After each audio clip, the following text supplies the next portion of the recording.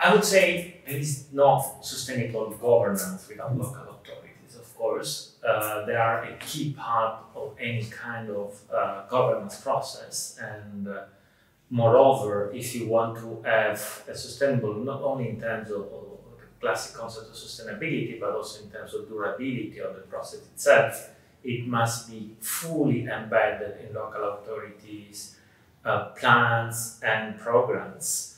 And like the case of Maristanis, we worked for years with the local authorities to create an overall tool, which is the coastal contract, in which the local authorities were represented through a government body of the contract itself.